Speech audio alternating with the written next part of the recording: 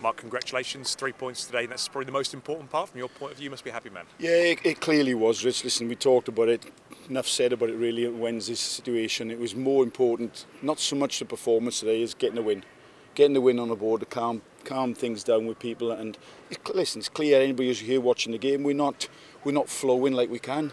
You know, in our passing movements and whatever, it's a bit fractious at times. So it was important that we made the right decisions on the day, that we did the right things, that we were professional. You know, getting a little bit of scrappy goal, settle people down a little bit. You know, and at half-time saying to the lads, look, you know, you've got to be professional now, see the game out.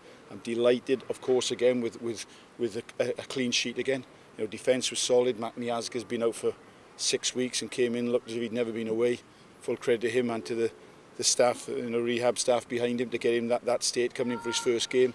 So yeah, tonight now, yeah, we can, you know, I don't like going in the dressing room and screaming and shouting at players and banging heads together. So it's nice to go in after the game and say, you know, well done lads, well done. We've got the 3 points and we can move, what I've been saying from the first day we walked in the club, hopefully move onwards and upwards now and put it to bed and concentrate on other things with the big game on Tuesday. Again, not a perfect performance, but everyone was fighting for each other, and that's how you get 3 points sometimes, isn't it? Yeah, it makes a difference of players running that extra yard for each other. I talked about them on Wednesday after the game of putting more demands on each other. You know, if somebody's I'm not on a good time, yeah, you pick him up, but if somebody's a bit sloppy and not doing the right things, then, you know, let him know it, put demands in him. You can't just let it happen and then ignore it, because there's no, you know, I keep saying good players like playing under that little bit of pressure. It gives them that edge, and maybe we came away from that a little bit. But today, as I say, anybody watching the game, it wasn't a classic, we weren't free flowing, but we got the job done. And if you can do things, win games like that, when maybe you're not playing 100% like you can, then it stands us in good stead. 2 goals as well from forward players. Yaku, he just got a little touch on his, but George now into double figures for the season too. 2 players on double figures. That's great, isn't it? Yeah, George is a goal scorer.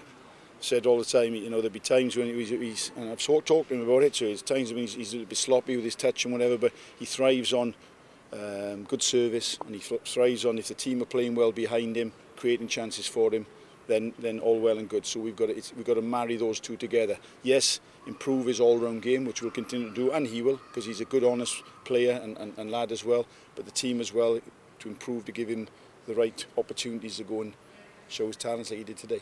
And come to the final whistle, and throughout the game, really, just a better atmosphere, top to bottom today, wasn't there? Today was a great atmosphere in the game. Yeah, I said Wednesday, Rich, that, you know, our fans come here, and rightly so, a few things are said in the crowd and the way they were Wednesday. I think I'd have been exactly the same. If I'd have paid good money to see what I saw Wednesday as a Reading fan, I'd have voiced my opinion as well.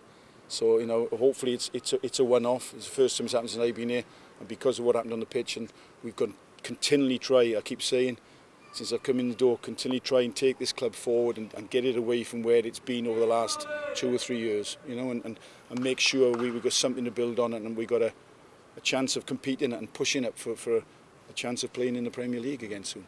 You've touched on it already, you know, moves on quickly, football, and we've got a huge game to look forward to on Tuesday. It's no underestimating this is a huge game in the context of our season. Yeah, listen, it takes a little bit of pressure off, because, you know, I like to think we can go and enjoy the game now. And again, maybe a little less stress on the lads going into it, but it makes, you know, no less important. It's, you know, it's the magic of the cup in it, and you can't. One thing you can't do in cup situations is get too far ahead of yourself. But, you know, you do always have one eye and think, well, if we can get that one, then we're into those something finals, quarter-finals, semi-finals, wherever it may be. So, but it's such a big game, because, listen, the whole country knows now what Sheffield United produce, and there won't be no different coming here Tuesday. It's going to be a really hard game for us. As you say there, you know, this club has had, you know, in the recent history in particular, some really good times in the FA Cup, and it can really do good things for a football club, can't it? Yeah, it can, and like all the fans, I know different like that. You do, as the season goes on, if you're still in the cup competitions, it gives everybody a boost as well. So I just hope, you know, I know we'll have a good turnout Tuesday, and I know we'll have good vocal support, and let's see, let's bring it on, let's see what the game can produce. It'll be exciting, I know.